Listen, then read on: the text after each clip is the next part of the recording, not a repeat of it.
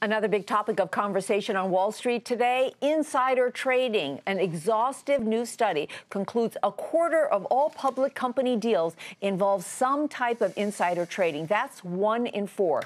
The report, conducted by professors from New York University and McGill University, examined transactions going back to 1996. Andrew Ross Sorkin wrote about it in today's New York Times, and he joins us now from New York.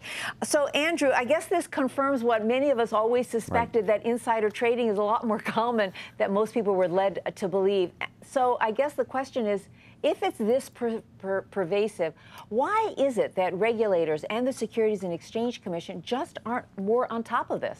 Well, that is the question, and you're absolutely right. We knew, or at least we thought instinctively, that there was a lot of insider trading going on. We have seen the Oliver Stone movies. However, I don't think we appreciated that it was to this degree. 25% of all publicly traded transactions, and I've covered mergers and acquisitions for more than the past decade. I don't think I've ever seen a study that started in 1996 and got to 2012. And it was remarkable, in part, by the way, they say statistically that the chance for randomness, the chance that the stock moved randomly, 3 in 1 trillion. Your odds would have been better at the lottery.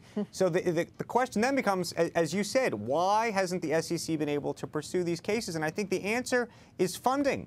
It's funding, it's manpower, it's resources. And the study does a very good job of looking at the math that the professors did and then comparing it to what the SEC did. The SEC only went after about 4%, maybe 5% of the nearly 2,000 deals that they looked at. So it does raise that question. By the way, it's one thing to see the abnormal trading. It's another thing to then actually be able to pursue it. And in a resource-constrained environment, you're seeing the SEC go after big deals, big names, big headlines as a deterrent. But it may be that you need to go farther down the chain. Let me make sure I'm understanding what you just said, Andrew. They went after 4 or 5% of the total deals, or 4 or 5% of the 25% in which insider trading had been suspected? My understanding is that there was litigation of some sort involving, I think, between about 4 and 5% of the total deal volume that they looked at, but that is not 25%. No, that's 1/5 of 25%. There's still a 20% spread, and then the question becomes, from a policy perspective, how do you approach the smaller fry, if you will?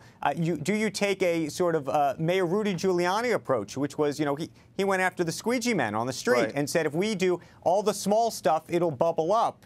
They've taken the top-down approach. Where was the trading, the insider trading taking place? Options or the stocks themselves? So that's the other fascinating part about this study. We often look at stock before a transaction. It's not the stocks where the real action's taking place. It's in the options. It's people making out of the money, taking out of the money options and puts ahead of the transaction where they can then leverage their bet. And frankly, the SEC isn't as focused on that than they are on stocks, and also not focused on transactions that don't get completed. So oddly enough, there are lots of deals that get announced and don't get completed. If they don't get completed, a 22% chance, 22 times less chance that the SEC will go after them. Andrew, we really run out of time, but real quickly, is there a silver lining here? Can we expect some changes? I think the silver lining is that the SEC is taking this much more seriously than they did during the period of the study, frankly. They've recently gotten involved with Palantir Technologies, which has helped the U.S. government go after terrorists and others and really crunch big data numbers, and they might be able to do it this way. Really interesting topic. Thanks so much. Andrew Ross Sorkin.